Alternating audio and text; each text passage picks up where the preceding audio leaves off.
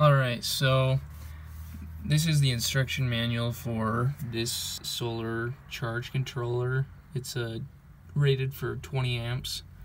All I've got is a 30-watt solar panel on the roof. This should be plenty of controller for the solar panel. But all this solar stuff can be really confusing, and I'm not a master by no means, but I just wanted to see if I could help clarify a few points. So, let's see if you can see this. So, these are the different displays on the charge controller. So first we've got the main display, which shows that the solar panel is or isn't charging the battery, what level the battery is at, and the load. And you can turn the load on or off. And this is the current voltage of the battery. So that's the first display. Then we've got the float voltage display. So this is the default, but you want to set this voltage at the voltage you want the battery to stay at. Then this next screen is discharge reconnect. So actually let me explain this one first because it's out of order. So when there's a load on the solar charger controller, it's pulling a lot of power. This is the discharge stop. So if the load is pulling so much power off the battery that the battery goes down to 10.7 volts, solar charge controller will turn off the load, so it won't use any more of the battery and it will disconnect.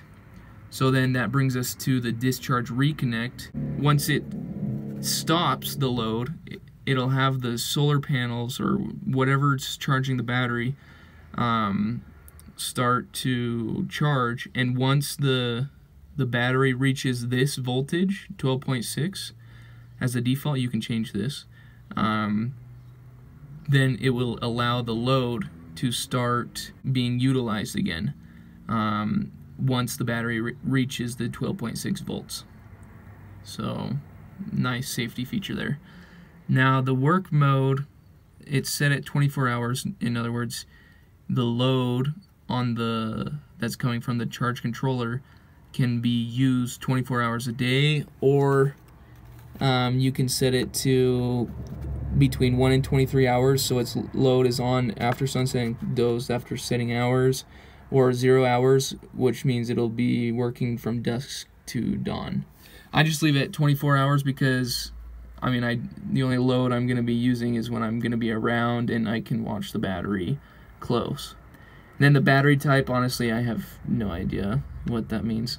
But anyways, this is kind of the interface of the system. So, if we look at the charge controller, here's the solar panel charging the battery, here's the battery level, and here's the load, which is turned to on. So I can actually press this button and that will turn the load off. Anyways, and we can see that the battery voltage currently is 12.4 and the solar panel is charging the battery. Anyway, so cycling through the menu, here we've got the float charge. As I said before, it's at 13.7.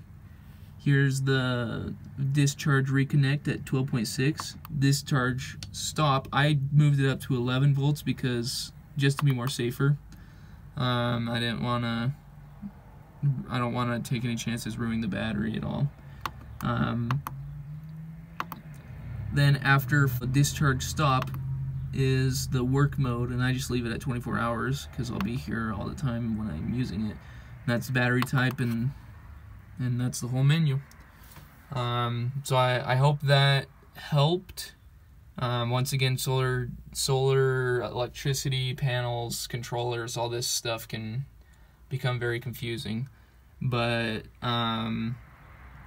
once you get a system set up, it becomes very, very easy. You set it up and you're done for forever.